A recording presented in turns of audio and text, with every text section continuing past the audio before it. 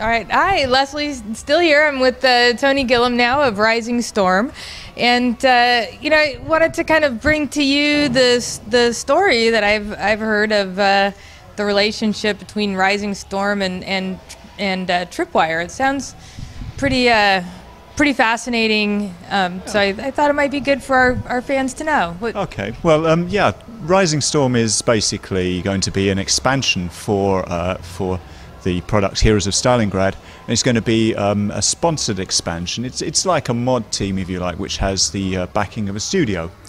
And obviously Tripwire, they came from a mod, as you've been discussing with Alan. You've got a very good sort of success story there of a mod that made really good.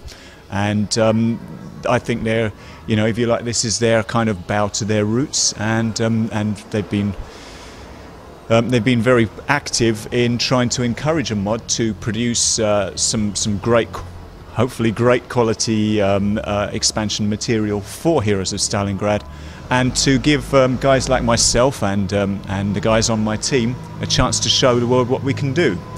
And so we've been given access to the software development kit.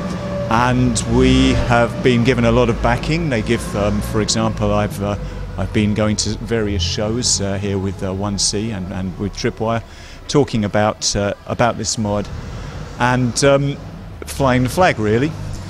So yeah, we're expecting to bring out our mod. I think I can probably say a little bit more about this now that we're getting closer to release of Heroes of Stalingrad. We're expecting to bring out our mod in summer of next year. And we're also going to be putting out some promotional material, some screenshots, videos and so on a kind of monthly basis following the release of Heroes of Stalingrad. So you can expect to be seeing a lot more of our mod in the middle of October and again in the middle of November as we get more and more stuff coming online to show you guys.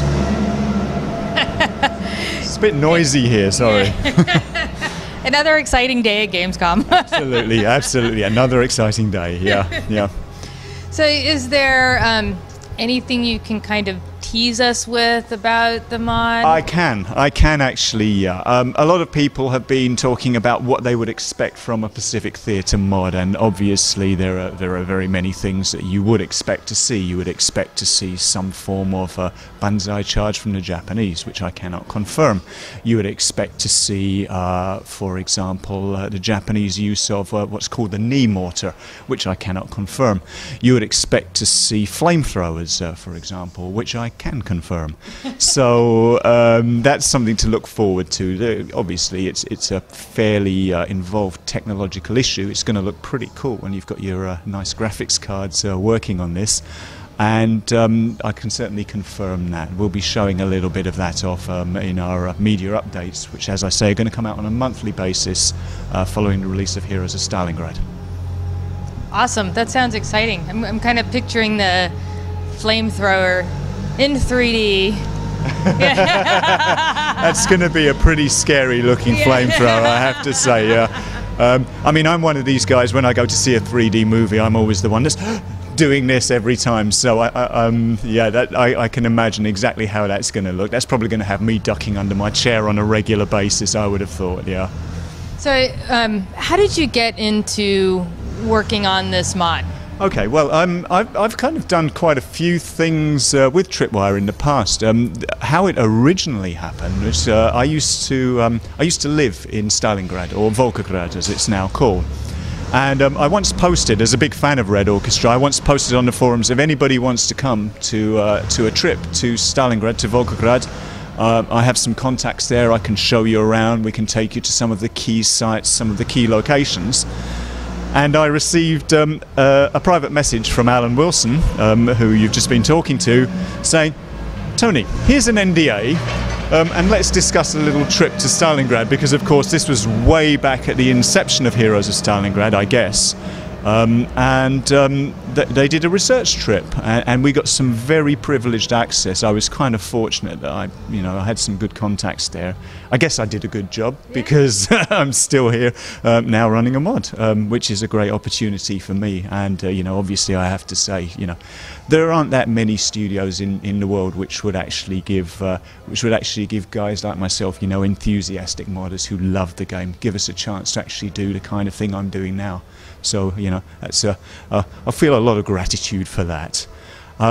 So yeah, it started there. The relationship has developed. It now means that I've got a team of about 30 developers scattered all over the globe, which makes for a kind of interesting daily schedule. Morning talks with the Australian coders, daytime talks with the guys in Europe because I'm based in London, and evening talks with the guys in America, and a few hours sleep thrown in every now and then as well.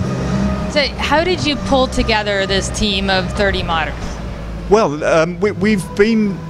we've got guys from all different kinds of places. We've got a lot of guys who were involved in one way or another with the original Red Orchestra.